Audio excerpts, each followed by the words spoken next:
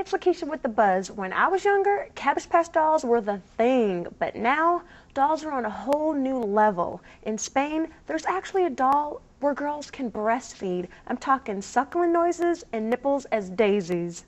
Meet BB Glutton, the breastfeeding doll. She comes with a halter top with daisies for nipples so the girls can wear it while they pretend to breastfeed. This is just too crazy. The doll even makes a suckling noise when lifted up to the daisies. But get this. Doctors in Brazil are testing a new invention that converts MRI scans and ultrasounds into 3D prints, creating plaster doll models of the mom-to-be's fetus. Well, what will they think of next? If you want to find out more information on how to get your doll, I posted a link for you to the right. I'm Lakeisha Jackson for KMOV.com. News 4 never stops.